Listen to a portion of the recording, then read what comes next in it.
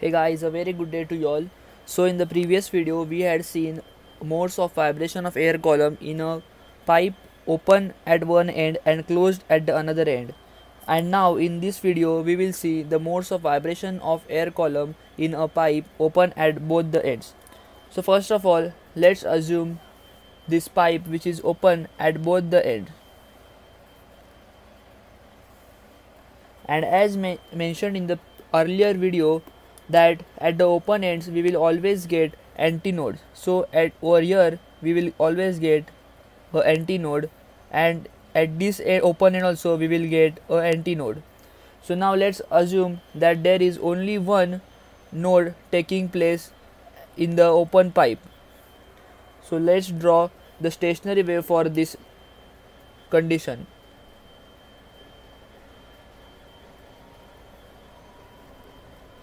So over here, since the pipe is open at both the ends, we get antinodes at the two ends, and we have assumed that there is only one node taking place over here.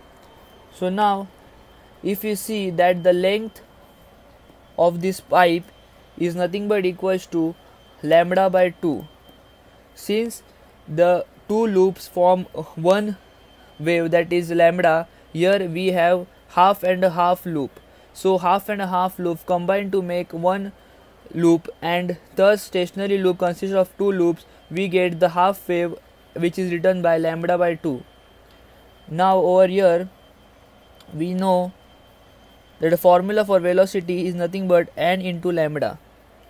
From this condition, substituting the value of lambda as 2L, by taking 2 to left hand side we get lambda is equals to 2L. So substituting this value of 2L in this equation, therefore velocity is nothing but equals to n into 2L.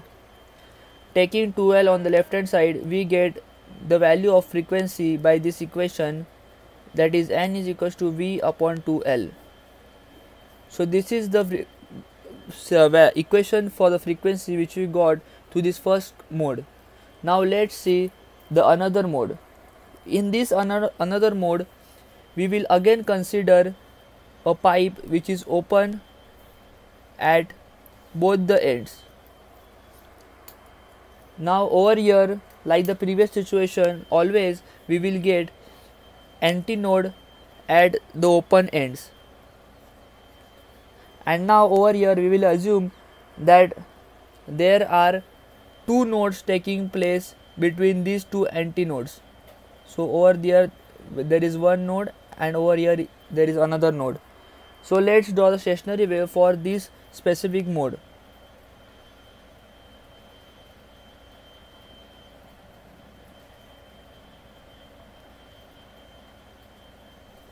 Over here, if you observe carefully, that at these 2 points we are getting maximum displacement of the point, so we have to write over here as antinodes. And now in this second mode, if you see carefully, that the length of the pipe is nothing but the formation of two loops, that is one complete loop over here and this half loop and this half loop.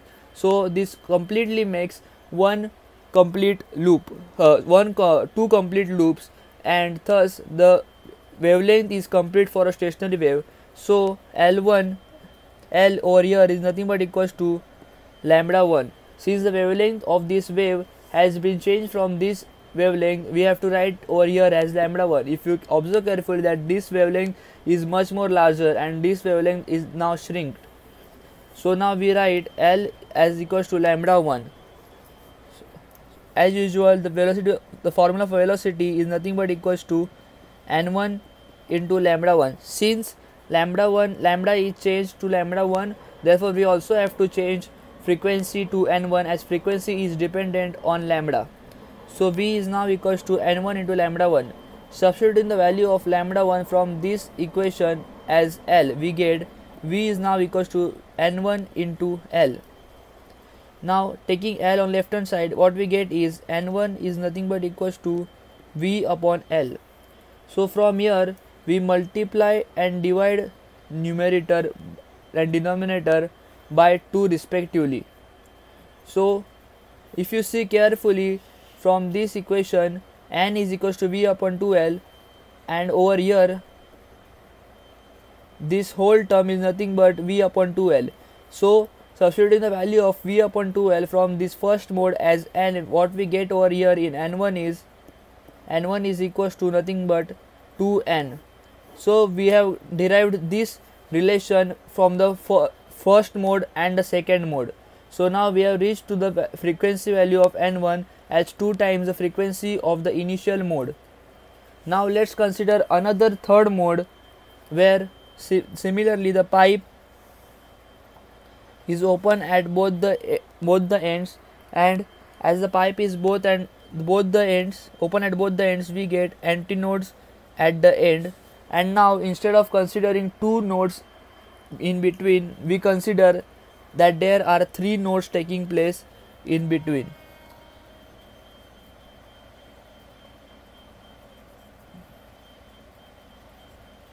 So over here 3 nodes are taking place in between. So let's draw the stationary wave for this respective mode.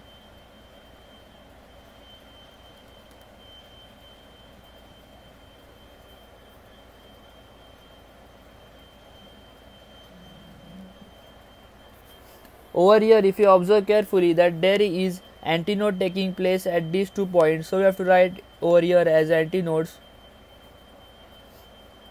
Over here also there is maximum displacement, so over here antinode is taking place. So this is a complete diagram for this third mode. Now if you observe carefully over here, that length is nothing but equals to this complete one stationary wave, that is formed of 2 loops. So lambda 2 plus half and half loop, which consists of one complete loop and half of lambda. As lambda is consists of 2 loops, we are getting only one loop, this half loop and this half loop. So half of lambda 2 plus this complete 2 loops, which form one lambda 2. Stationary wave is formed of 2 loops. Over here if you see that there are 2 loops, so therefore I write over here as lambda 2, and over here there is half loop and half loop, which is combined to form one loop, which is nothing but half of the wave, as the full wave requires 2 loops. Therefore I have written as half lambda 2. After adding this, we get L as nothing but equals to 3 by 2 lambda 2. Now from this relation we get the value of lambda 2 as nothing but equals to 2 by 3 into L. We know the formula for velocity as nothing but equals to n2 into lambda 2. Substituting the value of n2 over here, we get that v is nothing but equals to n2 into 2 into 3 L.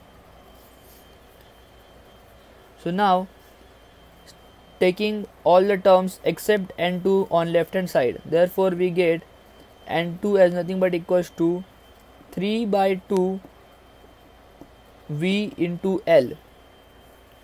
Now from this relation, if you see carefully, that from the first relation n is nothing but equals to v upon 2L, and over here also you can see that this is upon L. So v upon 2L can be substituted as n. So therefore now n2 is nothing but equals to 3 into n.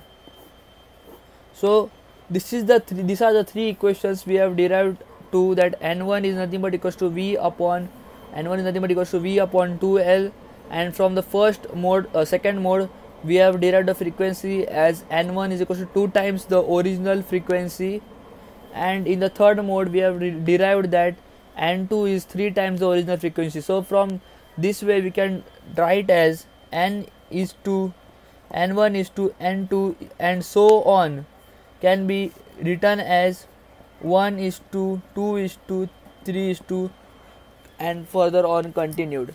So for the pth overtone, we can write the generalized formula is that np is nothing but equals to p plus 1 into n.